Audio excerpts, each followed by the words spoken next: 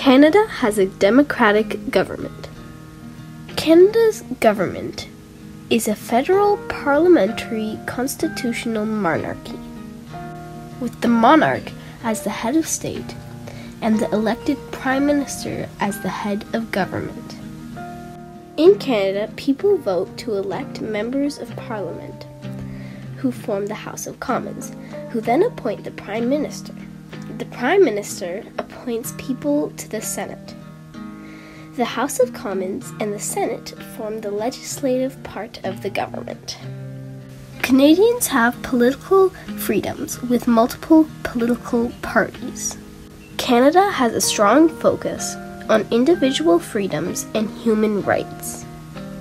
In Canada, we have freedom of speech. We can voice our opinions on the government and controversial topics and issues.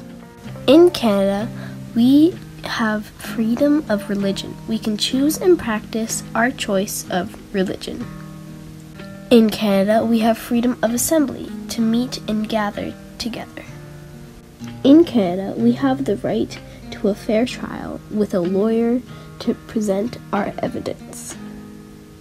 In Canada, we have freedom of travel to explore cities, provinces, and territories.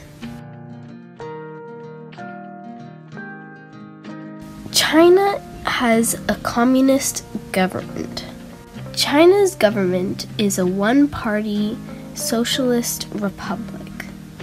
The president of the Chinese Communist Party is the head of state.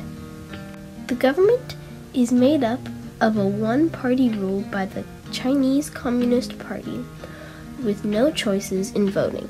The government controls the country and all its laws, politics, and economy. In China, there is a strong censorship limiting media and freedom of speech. The Chinese government limits religious options and practices. In China, the government monitors and restricts public gatherings and protests. In China, the legal system is influenced by the government and limits fair trials and impartial judges. China has a rich culture, representation of history and food, with beautiful natural resources, but limited freedom of movement, and they have to apply to travel. I hope you enjoyed this presentation comparing China and Canada's governments. Thanks for watching.